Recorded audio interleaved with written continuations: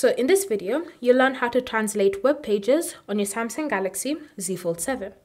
So translating web pages is a Galaxy AI feature, which means that it's only available if you use the Samsung Internet app.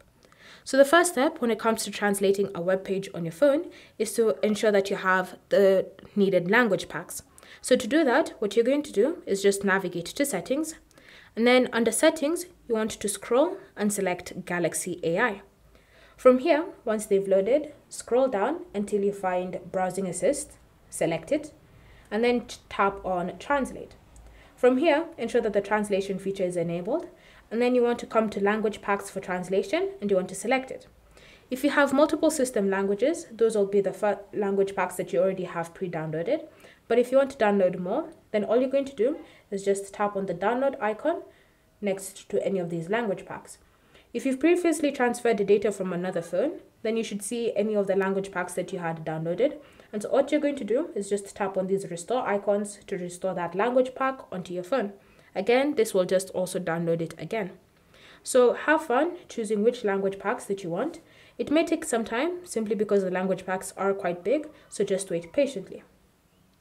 Once the language packs have finished installing, you can then start using them. So go ahead and open the Samsung Internet app. And then from here, what you want to do is just tap on the AI button that's next to the search bar. Now this button appears next to the search bar if your phone is unfolded. However, if your phone is folded, then it appears in the middle at the very bottom of the screen. So those are the two places where you can find that button if you need help locating it. Then from here, what you're going to do is just tap on it once, and then you're going to select the option Translate. Once you've selected Translate, it will then ask you to translate from the current language that it's in, which it detects my page is in English, to whatever language that you want. So just tap on the language option and then choose one of the languages that are available. Once you've selected one of the languages, simply wait for it to finish translating. And as you scroll, you can see the translation appearing on your screen.